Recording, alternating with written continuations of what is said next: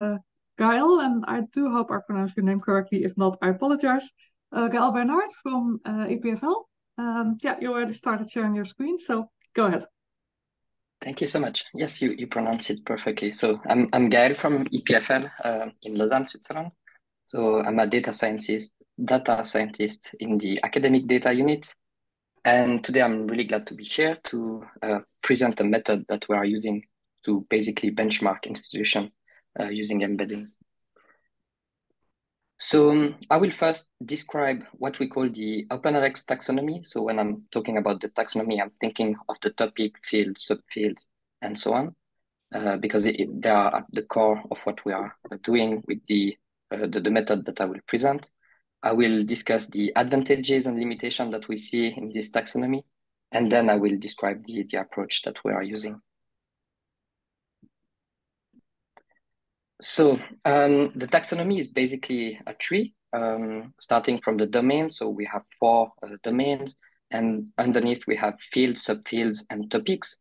So we have more than 4,000 different topics. So typically, if you have a scientific work, typically in adversarial robustness in machine learning, it will be in the subfield artificial intelligence, which is in turn in the field computer sciences, and which belong to the domain physical sciences.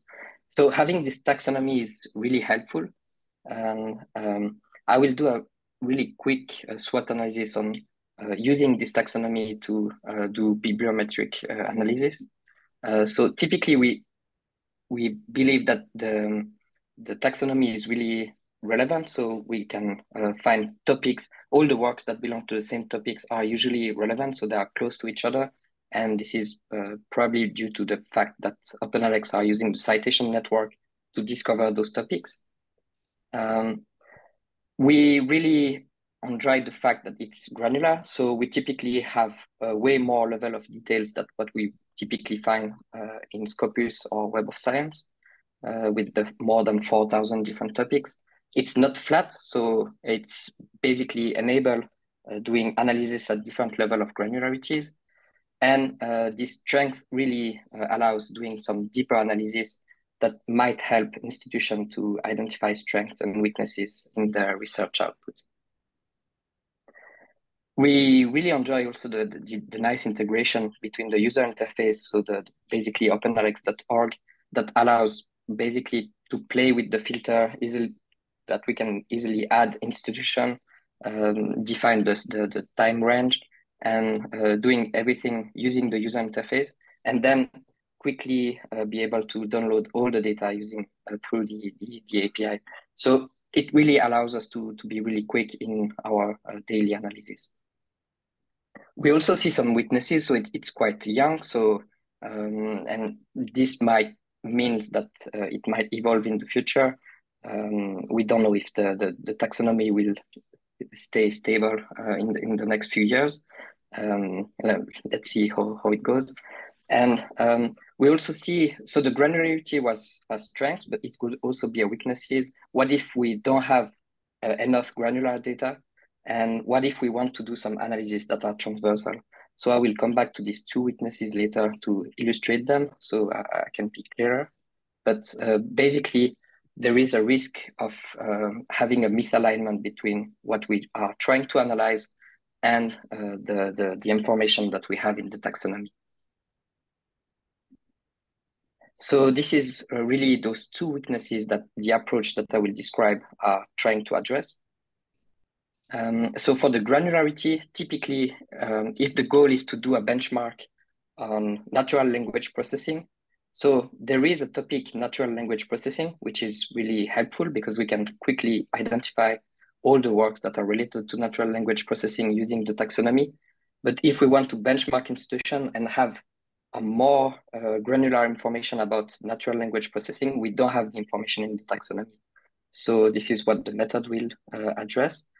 And also for the transversality, we might typically be interested to analyze something which could be transversal. So typically sustainability is something that we will find in a lot of different topics in different parts of the taxonomy. So this is also an issue. If we want to analyze sustainability, it could be hard to use the taxonomy. So the approach that I will present today is an approach in which in the first part, we are selecting the relevant work. And in the second part, we are clustering to be able to do the analysis that we would like to do. So I will take the example of natural language processing.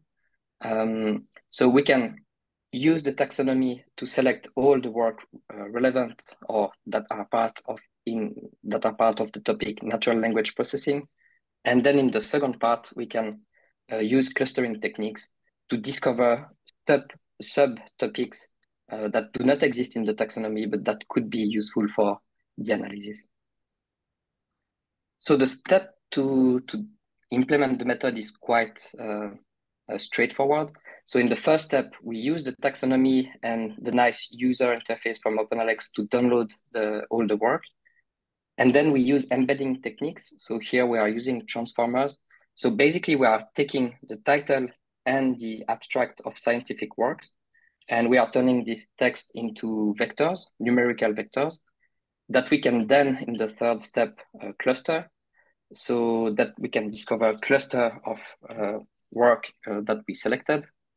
And the clusters are only numbers. So the last step is to transform those numbers into nicely defined titles so that we can end up with nice subtopics. So the code that I'm using to do everything is available online. So I put the link here. It's only just a demo of the kind of analysis that I'm doing on a daily basis. This is not a library, which is really well written. It's just to showcase the method. But in the first step, so we can easily download the data, and you can see that it's quite easy to download all the work on OpenAlex for a given time range for the topic natural language processing. So it's only a few lines of code, and we can end up with CSV, which with all the metadata. And then in the second step, we can get the embedding from the text. So basically turning the text into numerical vectors. So to do this, we are using sentence transformer.